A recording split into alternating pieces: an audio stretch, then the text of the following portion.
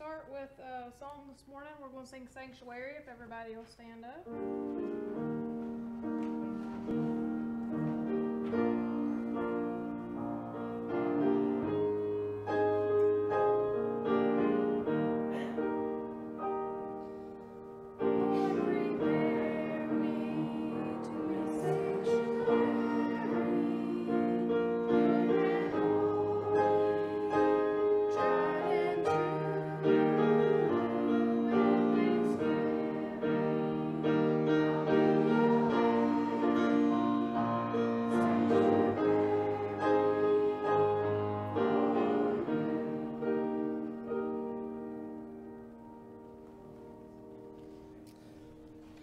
Morning, everybody.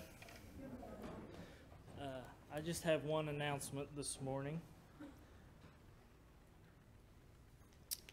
The state convention for the past few years have been putting on a men's and boys retreat, and as far as we know, it is still going on, and we're attempting to send a group this year.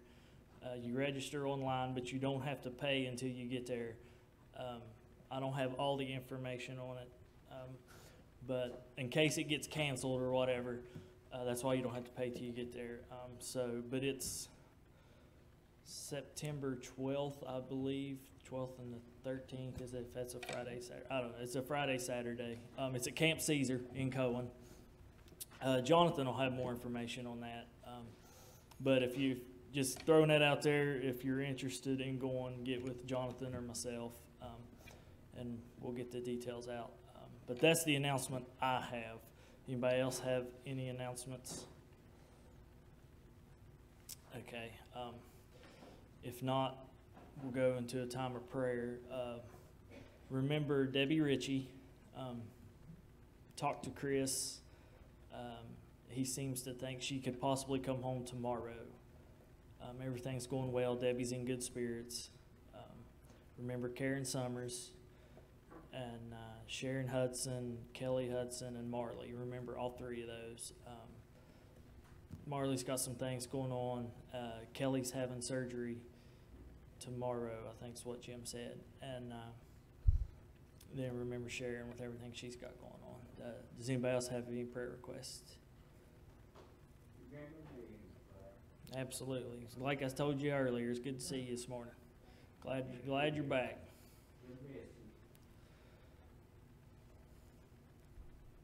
Yes. Mom's going to a specialist for some problems she's having. Mary, remember her? And I'm having a procedure that I have to be put to sleep for on Wednesday. On Wednesday?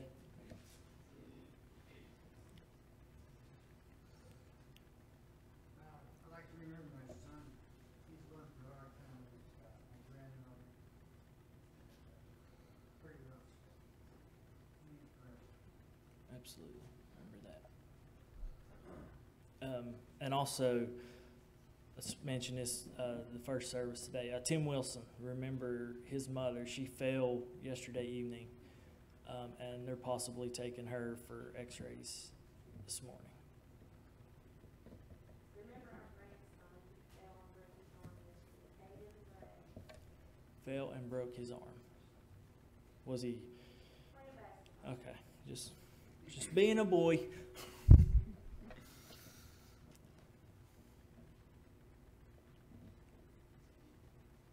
Any more prayer requests? Continue to remember all the victims of that coronavirus and stuff. The numbers are so high, couldn't even imagine or anything. Yeah. Yes, Felita. Remember a friend of my son's in Baltimore, Maryland, Calvin. He's in John Hopkins, and he was having kidney failure and sepsis. At least he's doing better, and I'm not going to have to do dialysis now. So just remember him in prayer.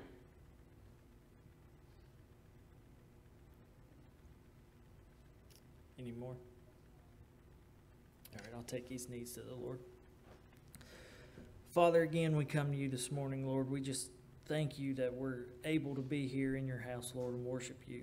And we just ask that you be with all these prayer requests that's been lifted up to you, Lord. You know the needs, you know what's going on, Lord, and we know we have faith in you that you still are the ultimate healer, Lord. And we just ask that you be with each and every one of these hearts, Lord, that through their prayer and through our prayer, Lord, that their pain will be eased, their worries will be eased with the trust in you, Lord.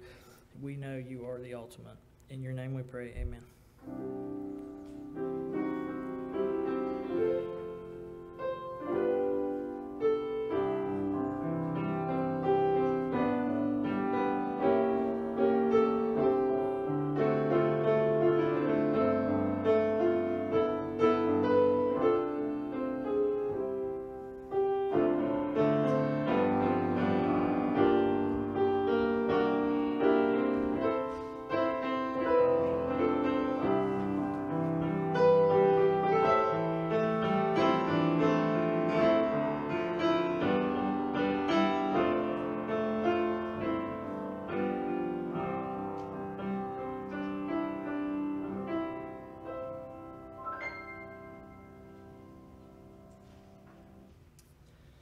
And now we have some special music.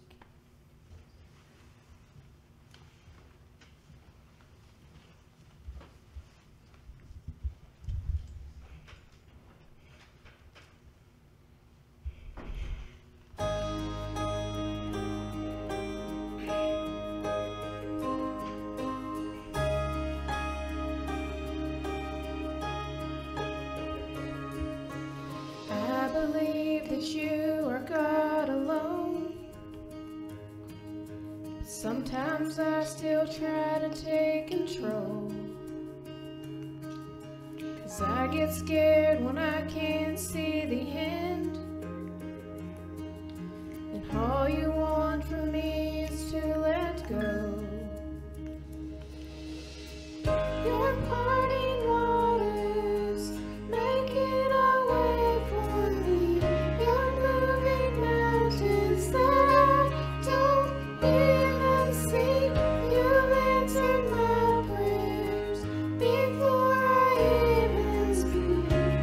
All you need from me to be is still.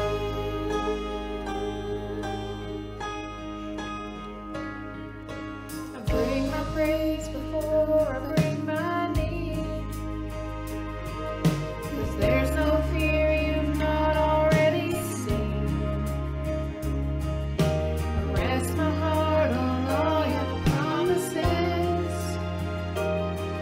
'Cause I have seen and know your faithfulness.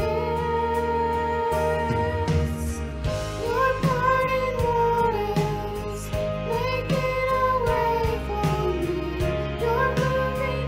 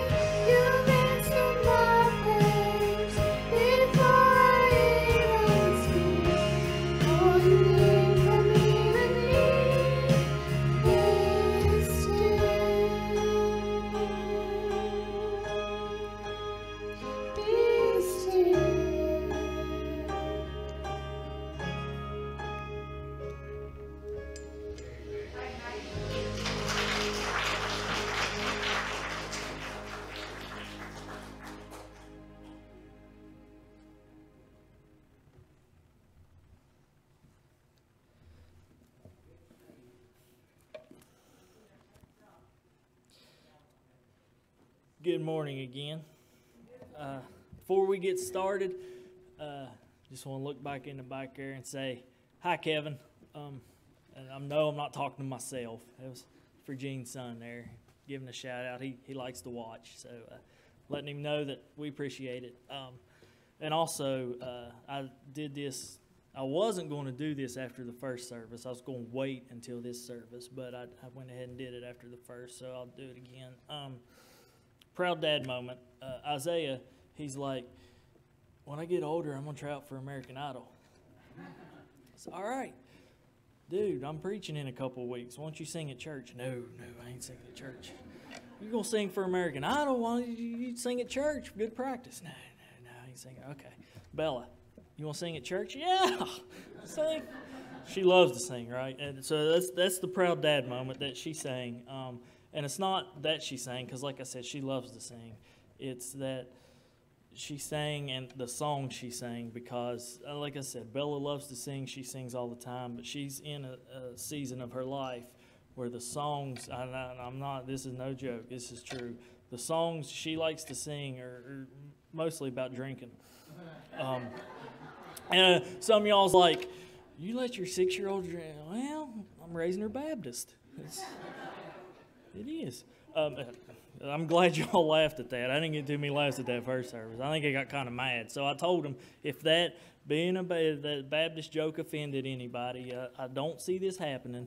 But if anybody ever builds a statue of me in my hometown, you have my permission to tear it down if I offended you. I'm fine with it. It's okay. All right.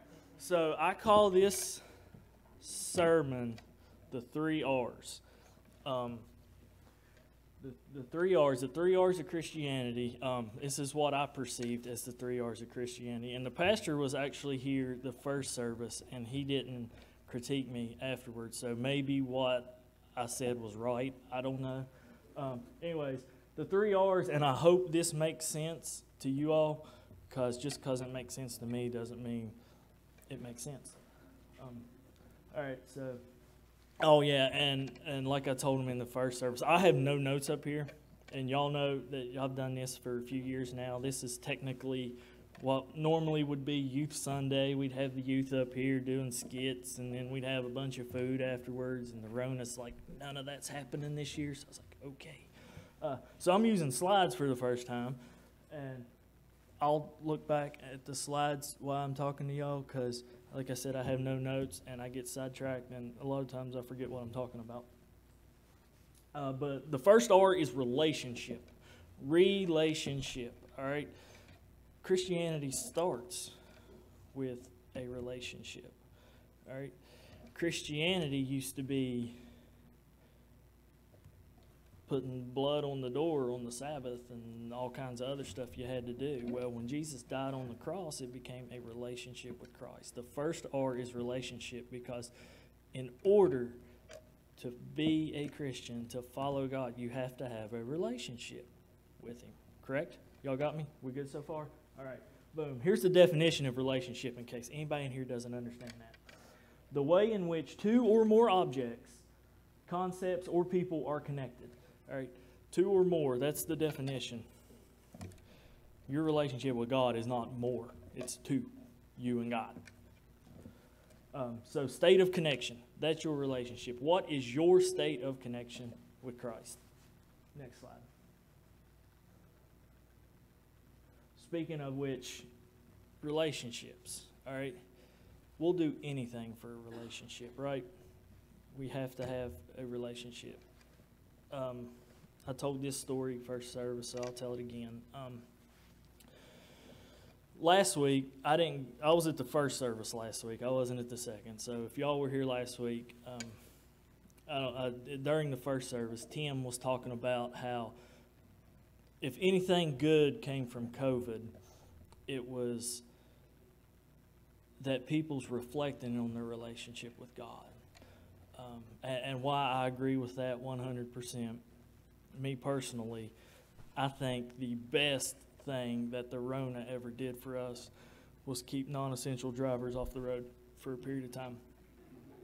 Because as a professional steering wheel holder myself, I'm not a truck driver. I'm a professional steering wheel holder.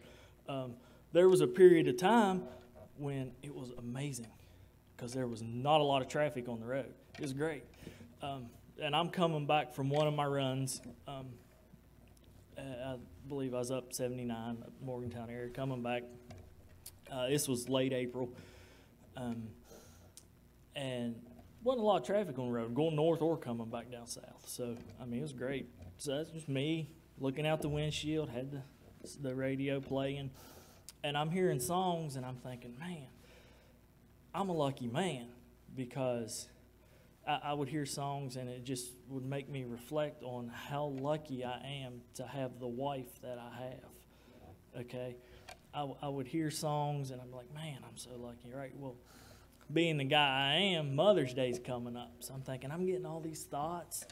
You know, I'm going to get this stuff together, and so I'm getting these thoughts and just what she means to me and how great of a wife she is and a mother she is. And so, of course, I don't do this while I'm driving, but, you know, I get my thoughts together, and, of course, I write them down and get them all nice and organized and what I want to say. So here we are, and I'm reading this to her. Real romantic, guys. You know how we are with relationships. I'm reading this to her, although I don't think she really heard me over the lawnmower she was pushing at the time. But that got more laughs than the first one did. I appreciate that. No, that didn't happen. Like I told the first service, I actually stole that joke from one of my favorite comedians. His name's Bob Smiley. He does some stuff with the youth. I've heard him a couple times. He's great. And if y'all have never heard him, he's a Christian comedian. Bob Smiley's great. You can Google tube him. He's great. But yeah, I know I stole that joke from him. Again, don't steal. It's one of the commandments. My mom raised me Baptist. It's okay. But Matthew 6:33, going into the relationships. All right. But seek ye first the kingdom of God and his righteousness, everything else will come to you. All right, seek ye first the kingdom of God. Look, people had questions. What are we going to eat? What are we going to drink? What are we going to wear? What are we going to do? Blah, blah, blah. All right, look, Jesus never denied the importance of these things. What will you drink? What will you eat? What will you wear? He never denied the importance. But he said, seek first the kingdom of God, and everything else will be provided for you. Relationships. Seek first the kingdom of God, and everything else will fall into place. Next slide. Trust and faith. Oh, yeah. I also said this first. I should have told y'all too.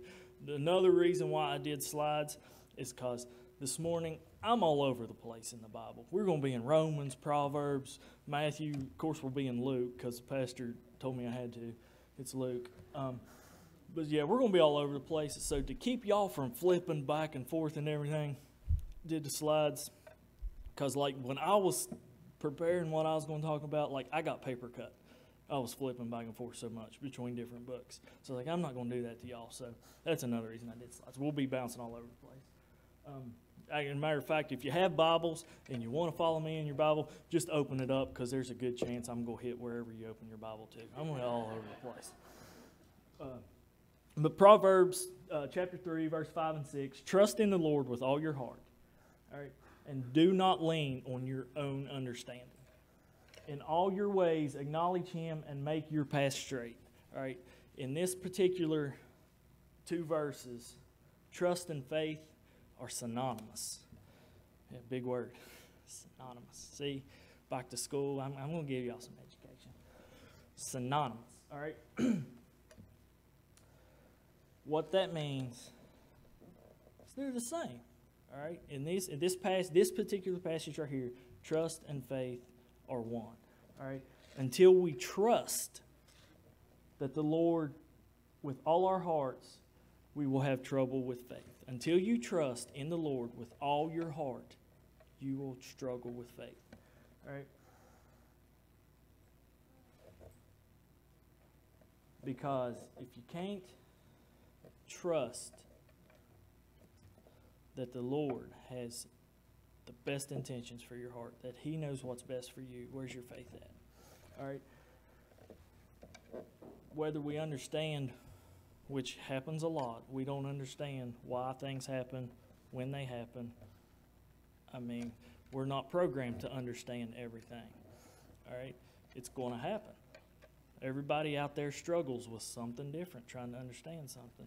Me, not that complicated. My biggest thing, like I told first service, is why are crayons not flavored? Think about it. All right, you get done coloring a picture, you have a snack. I mean, they're non-toxic. It's not like it hurts, but you get the big pack of crayons, like the 64-ish Thanksgiving meal. I mean, think about it. I mean, y'all probably thinking crayons are, why would you eat crayons? Yeah, they're nasty because they're not flavored. If they were flavored, it'd be good, right? It's just something I think about. I don't know. All right. But trust and faith, they go hand in hand. Next slide. All right, because he first loved me. All right, we love God because he first loved me. Like Carrie Beth's always talking about them old Bible school songs. We love God because he first loved us. All right. 1 John 4:19. All right. Basically, that's what it says. We love God because he first loved us. Two stories. So, Riverside Church in New York.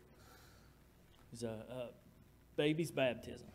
You heard that right. A baby's baptism. Okay? This guy was talking about how he was at this service, and he was like, you know what? I remember nothing about the service. He said, I don't remember the message. I don't remember the music. I don't remember what I was wearing. I don't remember nothing about the service. But he said, I do remember this. It came time for the baby's baptism. Baptized the baby. Poured water over his head. Then the pastor held the baby up for the congregation. He said, at that moment, everyone was rejoicing. All right, that baby had no connection to God. It's a baby. All right, had no idea who God was, why it was there, why its head just got wet. Baby had no idea. All right, but the pastor was rejoicing. The parents of the baby was rejoicing. The congregation was rejoicing. They were rejoicing in the fact that God loved that baby and that God wanted to see that baby raised in a godly manner to become a godly man. That's what they were rejoicing. Secondly, second story. It's a story of two parents, and they had a son. This son was their parents' entire world. Matter of fact, they only had this one child because when this child was born, they both felt like they could never love another child as much as they loved this son. So they just had no other kids. They had this one child. Their whole world revolved around this one child. And as so many boys do, they grew up and they become teenagers. In the teenage years, this child rebelled against his parents, started hanging out with bad influences, just being a typical teenager. One day, this big hands on the 12, little hands on the 11. When we start around here. Love you, Steve.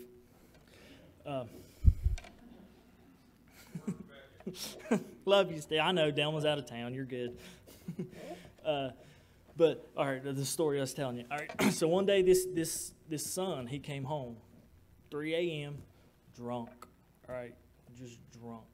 Came home, crashed through the door, went upstairs to his bedroom, passed out on his bed, on top of covers and everything. Well, of course, making all that noise when he came in, woke his parents up. His mom got out of bed. His dad soon followed. He went down to the kitchen thinking that's where this boy's mother was, sitting and crying like she normally does.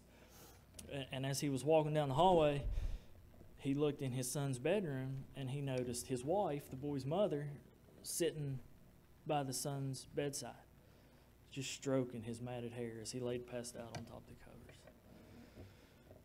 He walked in there and he's like, "What are you doing?"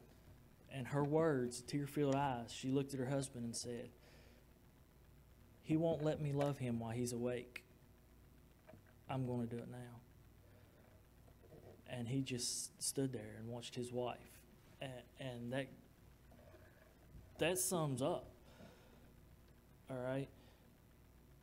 God loves us, even in our darkest days. Even when we turn to sin, we reject Him, He still loves us. And it may not happen when you're 5 years old. It may not happen when you're 35 years old. But there comes a day when you realize God does love us.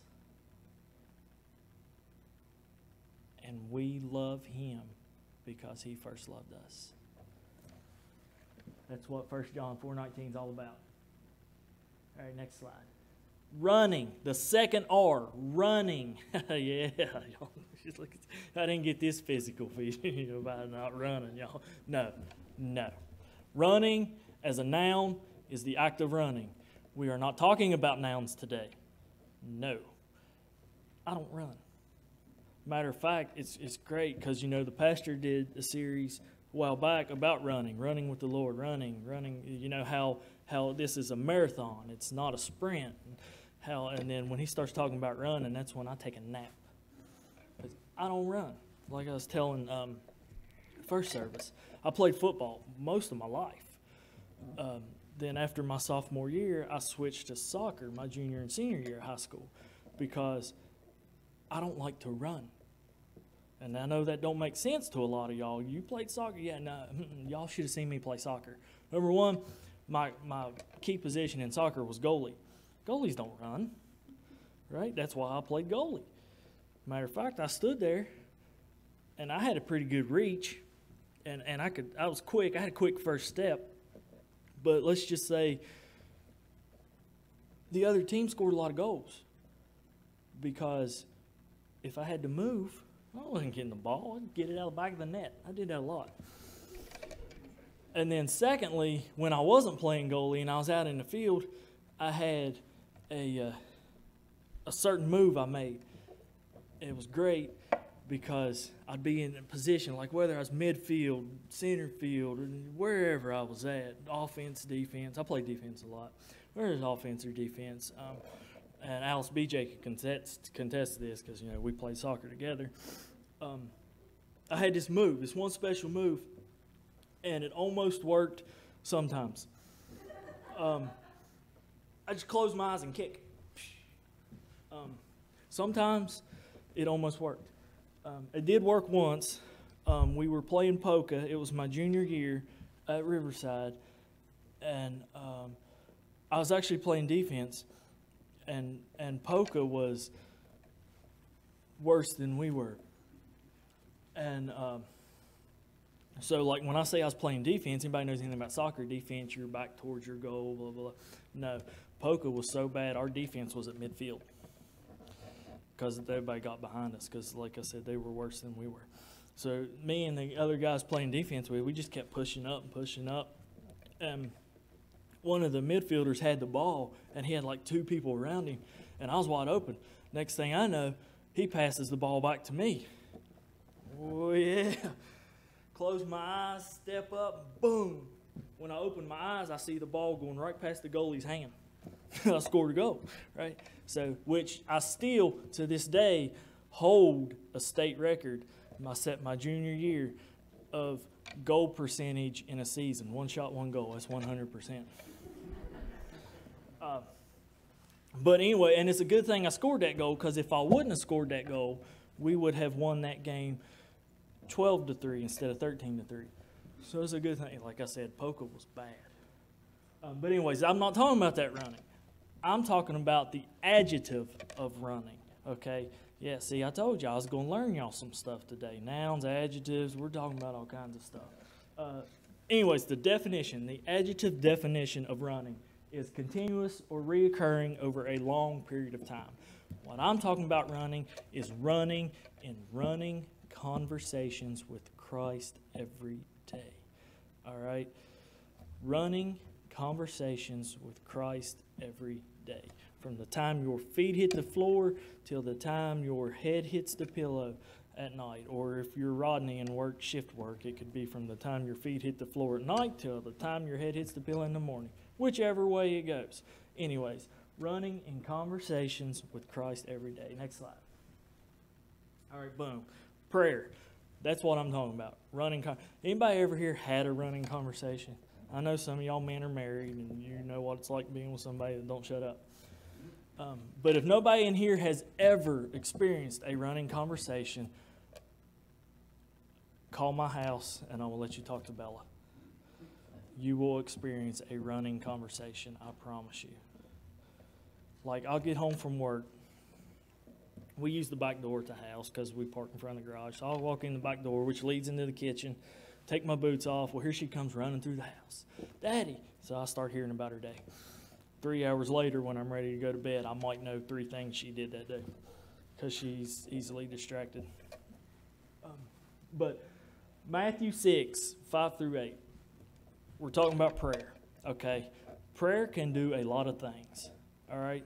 Prayer can heal. Prayer can give you peace. You can do a lot of things in prayer. The one thing you cannot do in prayer is you cannot impress God, okay? So don't try to impress God when you pray, because the Bible tells you it can't happen. You're not going to do it. Jesus spoke about people in this passage trying to impress God with their words, their lengthy prayer. All right. He simply told his disciples, when you pray, pray in solitude and simplicity. All right. Prayer is best done when you are surrounded and obedient to God.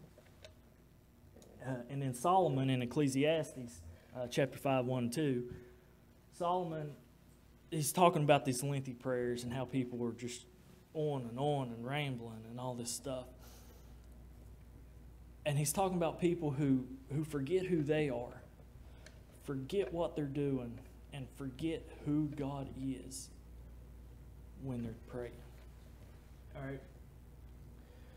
And then the big mistake in prayer, all right, right there, is praying in routine.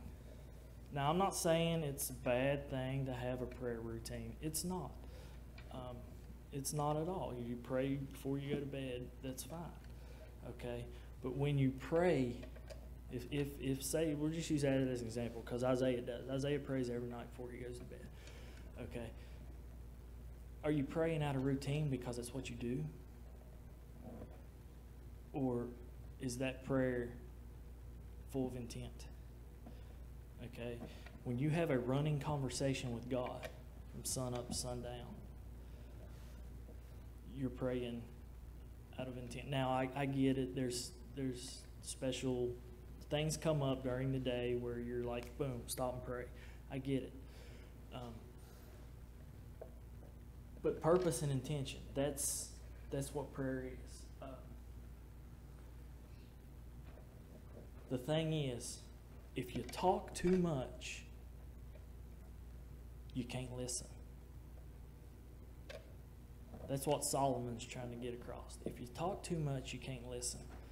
Remember, when you pray, you can talk to God and you can listen to God, but you cannot impress God. Next slide.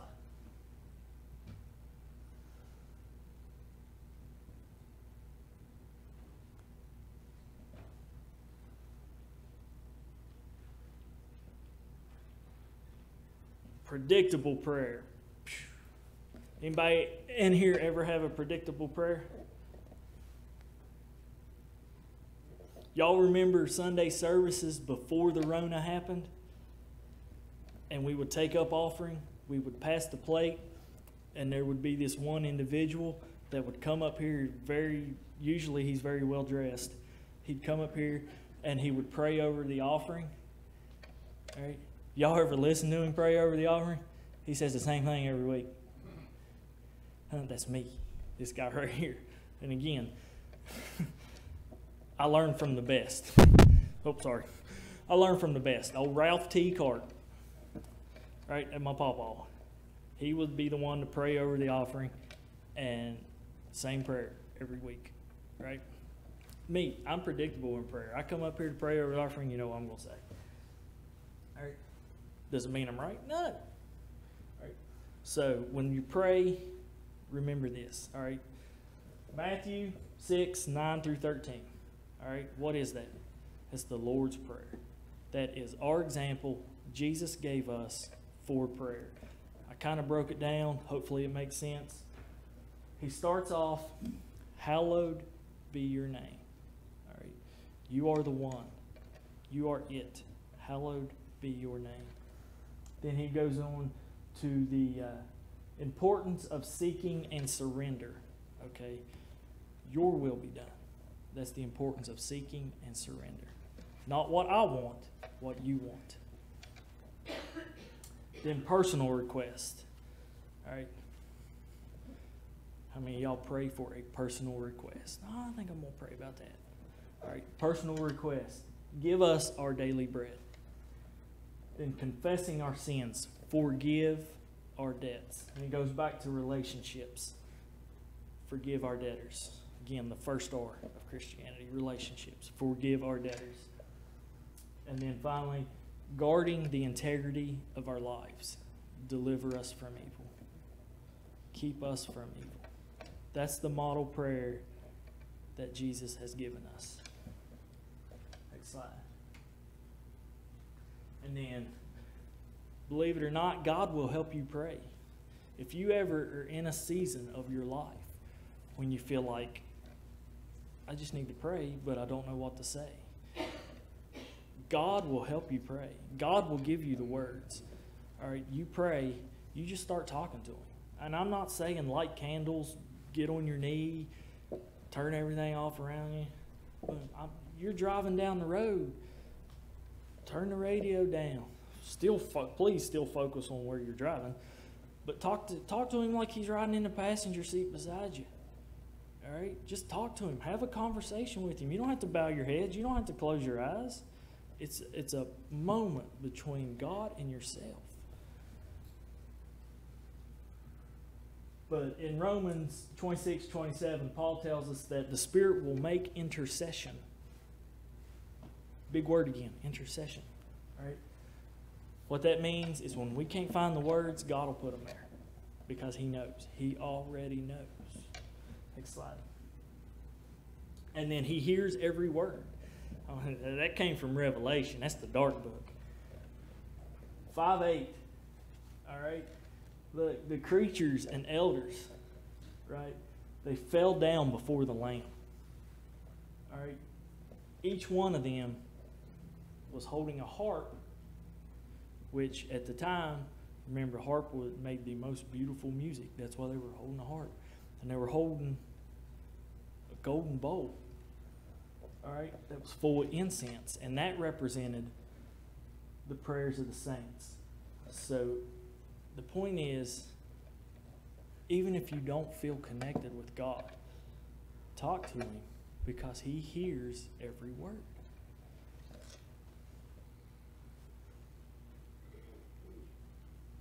And then overcome temptation. Anybody ever here ever prayed to overcome temptation? It's fine. It's perfect. Pray to overcome temptation. Why? Because Jesus prayed to overcome temptation. Look, He was facing what was going to be the worst moments of His life. All right? He knew He was facing the cross. He knew He was facing death. Okay? And what did He do?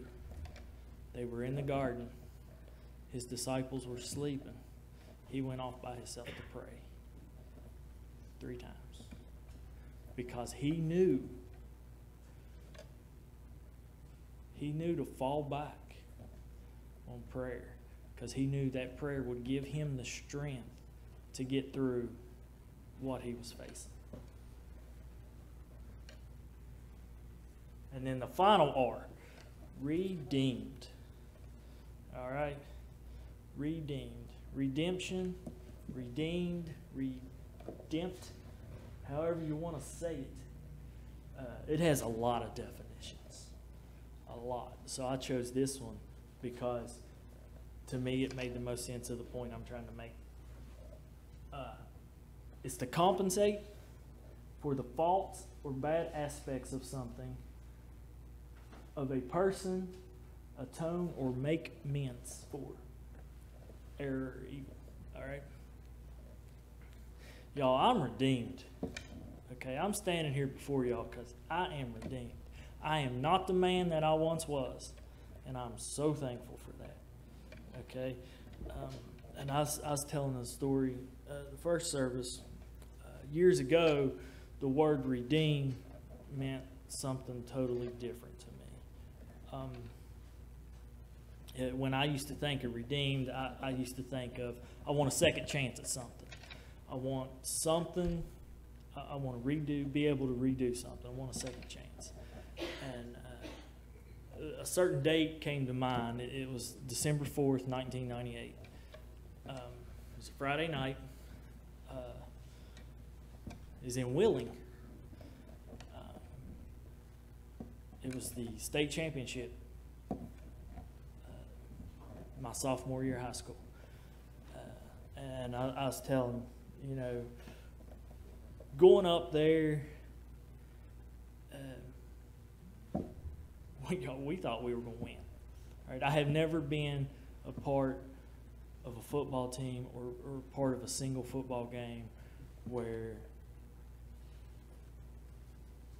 we thought we were going to win more than I was at that moment. We just knew it was DuPont High School's last game ever. They were shutting the school down, and we knew that if we made it to that game, there was no way we were going to lose. Matter of fact, we had lost one game that whole year, a regular season game at Nitro High School. We lost to J.R. House, quarterback, y'all may have heard of him. He's now third base coach for the Cincinnati Reds. But he was quarterback, and he actually, it was crazy because I was second string, so I didn't play a lot. Well, I played a decent amount because we usually were so far ahead, he put JV in. But I remember the Nitro game. We were playing J.R. House, and all season long, I mean, he broke the national record for passing yards in high school. He's a fantastic quarterback, but he was even a better linebacker. But his senior year at Nitro, they knew he was going to break the record. It was just a matter of when. Well, it just so happened that the game he broke it against was DuPont. Like, I think he needed, going into that game, I think he needed like 57 yards to break the record. So, I mean, we knew it was going to happen. So I'm standing on the sideline, and our statistician, of course, he was keeping his stats, you know. So he said, if he throws a pass on this play right here, he's going to break the record. And it's like 4 yards is what he needed. So it's like, you know, if he completes the pass, he's going to break the record. So there's like, and to be honest with you, it should have never happened, because that play should have never happened. It should have never counted, because we had, like, DuPont had too many men on the field that play, because we were all standing on the sideline, and then like 15 of us took our foot and put it over the sideline. That way we could say we was on the field when he broke the record. So we had like too many men on the field. But anyways, we lost that game to a very good Nitro team. I mean, they were very good. They actually ended up winning the AAA state championship that year.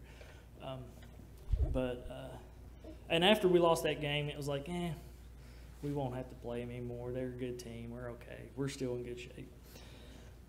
So we play our first playoff game at Lately Field. We're playing Liberty Raleigh.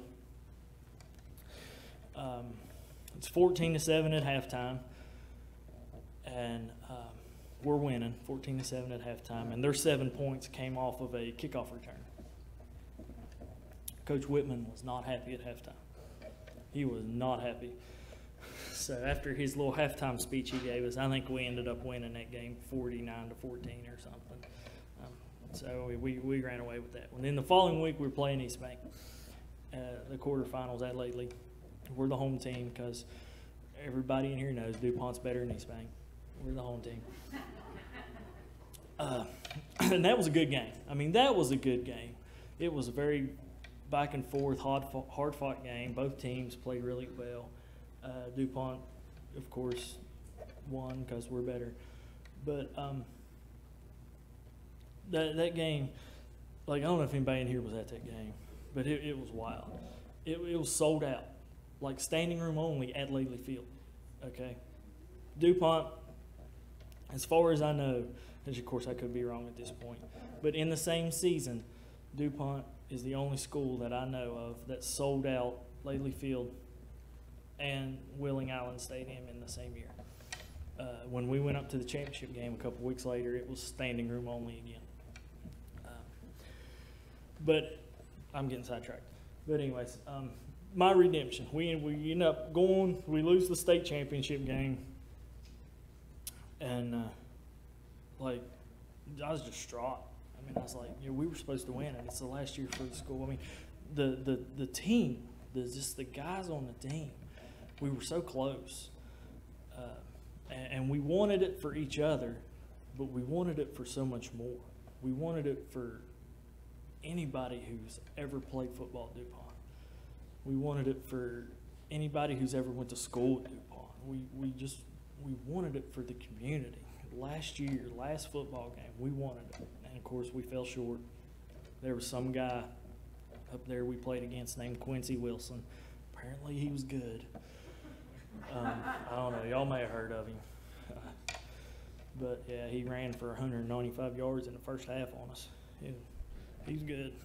We had a good running back, too. Just ours wasn't as good. But anyways, that's what, for me, redemption.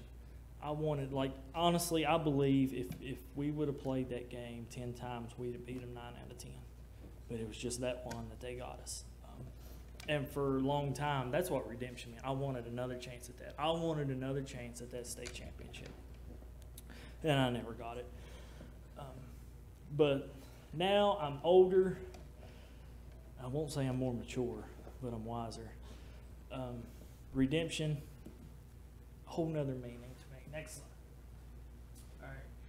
Romans 6, 1 through 14. I didn't go into real big detail about it because it's a big passage. But the power of sin is broken. That's what I titled this one, because that's what this passage sums up. All right? Paul explains in this passage that those who belong to Christ have died in sin. All right, that's 6:2. 6:3. Christians died in sin when they were baptized into Christ. All right? 6:6. Your old self was crucified and put to death. The one who has died, meaning who has died with Christ. Okay, that's 6:7. 6:10. Died to sin. Jesus died to sin, to take sin upon himself, and then he resurrected to show us that sin has been defeated. All right? And then 6:14. Sin will not rule over you. Okay. Anybody ever done something and then felt bad afterwards? Yeah. Sin does not rule over you. Okay. Sin will not have triumph in the lives of Christians.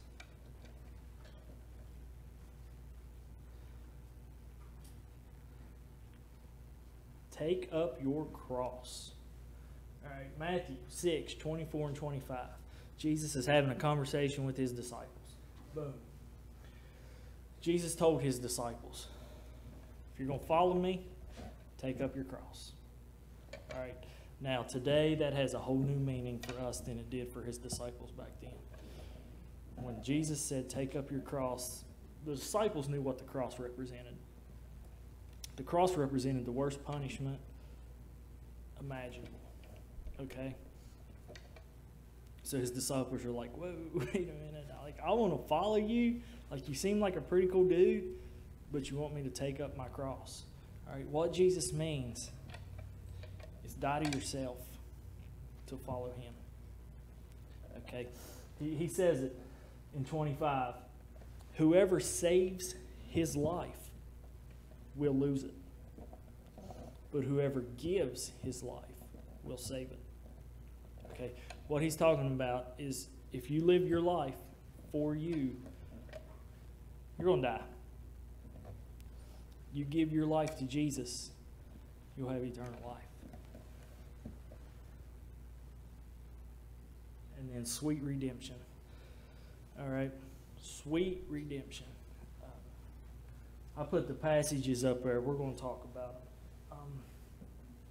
And then, if anybody ever wants to, they're up there. You can write them down. In case I don't know what I'm talking about, you can go back and read yourself. Because it happens. Like, it's already August, and like I think I've been wrong 3 times this year already. I mean, it's rare, but it happens.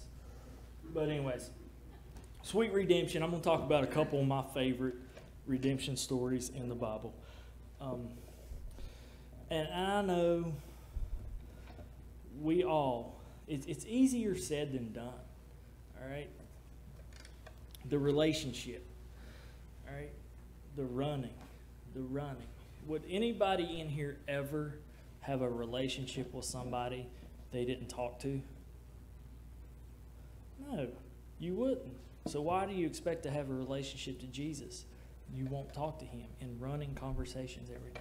The relationship, the running. And I get it, it's hard sometimes. Just like the song the girl sang. Be still. Okay? Be still. It's easier said than done. We worry. All right? We have to deal with people on a daily basis. And people are stupid.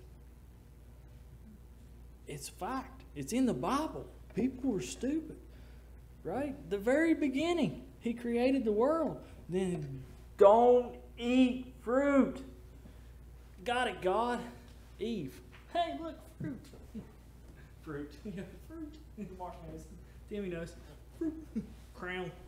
What was it? It's a men's retreat thing. Rod was there. Got the fruit, got the roots, dig the roots deep. Heart route. Yeah, all kinds of stuff. But anyways, all right, so Eve's like, hey, look, fruit. So Eve eats fruit. She's like, hey, Adam, have some fruit. And Adam's like, cool. Wait a minute. Is this a fruit God told us not to eat? She's like, I don't know, maybe. So he eats it, because why? He'll do anything for a relationship, right? Even if it means denying God. He wants a relationship. He'd do it. So boom, they eat the fruit. Oh no, now God's coming. Where's he at? Shh, shh, shh. Keep your mouth shut. Put your leaf on. He's coming. You know, boom. I know it didn't happen exactly like that, but it's pretty close. I read the book. But anyways, couple of my favorite redemption stories.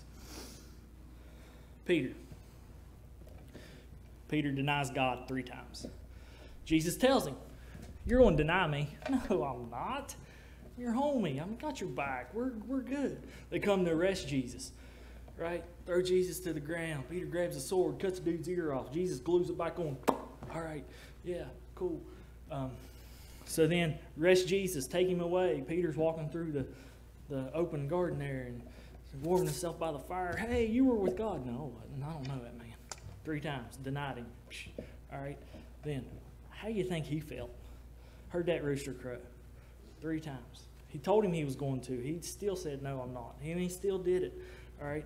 So what happens? Jesus dies on the cross after he was beaten badly, thrown in the tomb. 3 days later, he's gone. Where's he at? All right. So then Jesus appears to Peter, right? They're out on the boat getting fish, and Jesus is on the shore. Peter sees him, realizes it's Jesus, swims to him. They have breakfast. They have a conversation after breakfast. 3 times, Jesus asked Peter, do you love me? 3 times, Peter says, you know I do. 3 times, Jesus tells him, feed my sheep. Take care of my flock. Talking about redemption.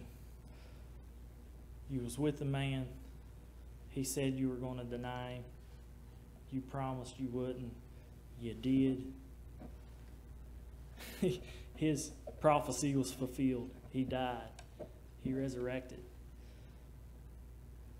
You got to have a conversation with him. you are redeemed.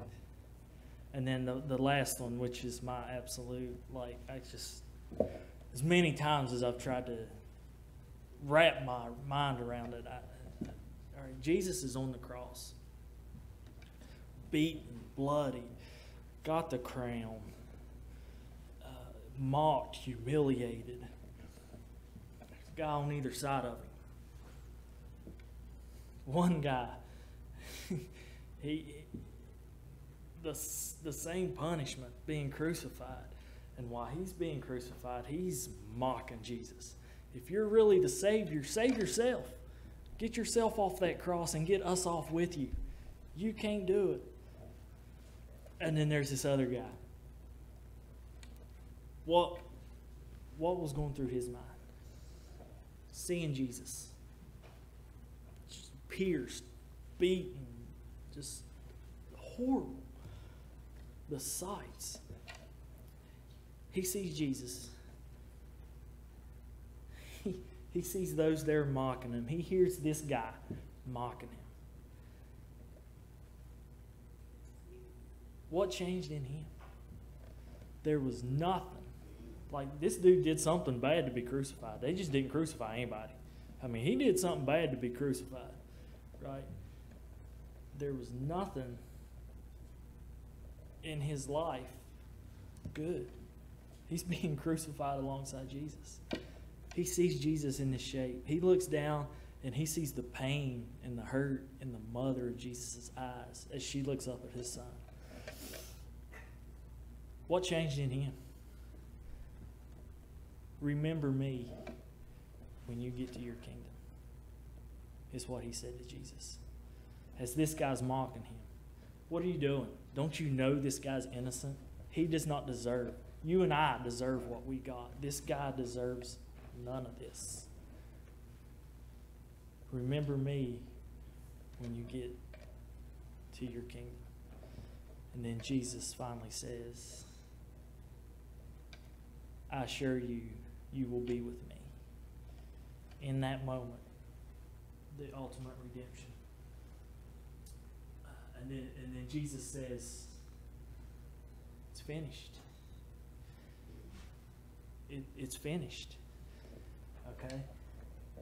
23:46 in Luke. My Father, into your hands I commend my spirit. Whatever it is that you all brought in here with you today, those of you sitting at home watching this, if anybody is, I don't know. You probably heard I was talking, so like there's probably millions of viewers right now. That would be my guess, but like I said, I've been wrong like 3 times this year already. But whatever it is you have, when you walk out them doors, it's waiting on you. Unless you leave it here. Because you are redeemed. I am redeemed. The ultimate redemption. That guy on that cross beside Jesus, nothing. There's nothing that says he was even an ounce of a good person. But something in him changed at that moment. In his last moments of life. Remember me. Surely you will be with me. It is finished. Everybody bow your heads.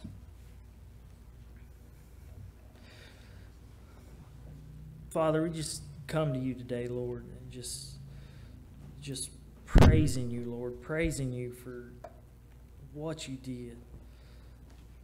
That we are redeemed, Lord, that no matter what has happened in the past, it does not matter, Lord. We are redeemed in you. Your life, your death, our life in you keeps sin away from us, Lord. We are redeemed, and I just pray, Lord, that if anybody in here has not accepted that relationship with you, Lord, or if somebody in here is just something's weighing heavy on them, Lord, we just ask that you just lead them, Lord. Lead them to make a decision, Lord. Whether it's where they're at, they want to come up here and pray, Lord, just whatever it is. Just give them that strength, give them that courage to do what needs to be done. In your name we pray, amen.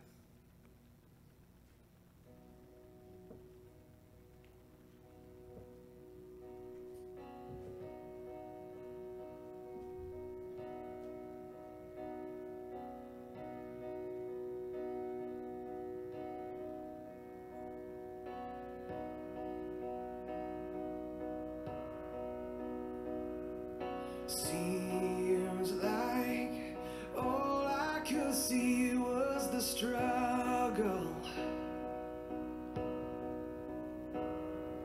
Haunted by ghosts that lived in my past. Bound up in shackles of all my failures. Wondering how long is this gonna last? Then you look at this prisoner and say to me, son, stop fighting a fight that's already been won. And I am redeemed. You set me free. So I'll shake off these heavy chains and wipe away every stain. That I'm not who I used to be. I am redeemed. I'm redeemed. All my life I have been called unworthy, named by the voice of my shame and regret. But when I hear you whisper, child, lift up your head, I remember, oh God, you're not done with me yet. I am redeemed. You set me free. So I'll shake off these heavy chains and wipe away every stain. Now I'm not who I used to be, because I don't have to be the old man inside of me, 'cause his day is long dead and gone. Because I've got a new name, a new life, I'm not the same, and a hope that will carry me home. I am redeemed. You set me free. So I'll shake off these heavy chains and wipe away every stain, 'cause I'm not who I used to be. I am redeemed. You set me free. So I'll shake off these heavy chains and wipe away every stain. Now I'm not who I used to be. Oh God, I'm not who I used to be. Jesus, I'm not who I used to be. 'Cause I am redeemed.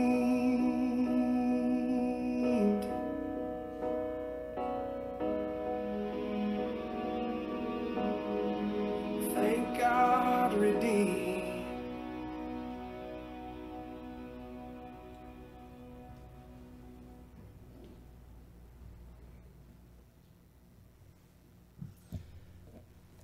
All hearts and minds clear?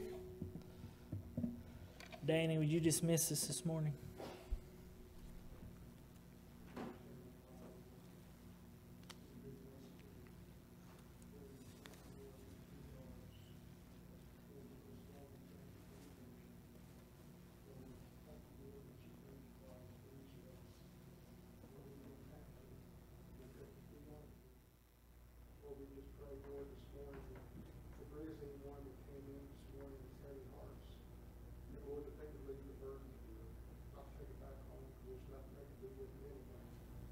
Lord, thank you for your work and service